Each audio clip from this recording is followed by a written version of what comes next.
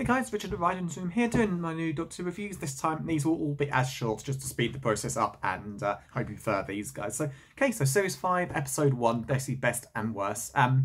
Yeah, series opener, really good, great new direction. It's a very different feel from 10th Doctor's pretty unhappy final episodes.